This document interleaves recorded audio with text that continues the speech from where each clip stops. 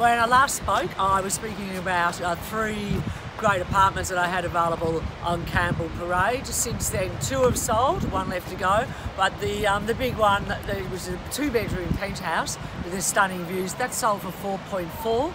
So that was a great result. Unfortunately, it didn't sell to one of my friends, but there you go.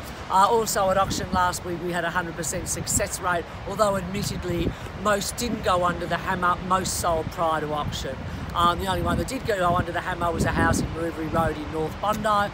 Apart from that, a few other sales prior to auction. Was a great house in Daly Avenue in Vaucluse, and sold for an undisclosed amount, but something phenomenal. And also quite a number of apartments in Bondi, and so we've got an actual real lack, and especially coming onto the winter months, which is only about 9 days away, we've got a lack of stock of houses and semis. So please, if you think of doing anything, let me know. Love to talk to you about anything. So always just give me a buzz. Thanks.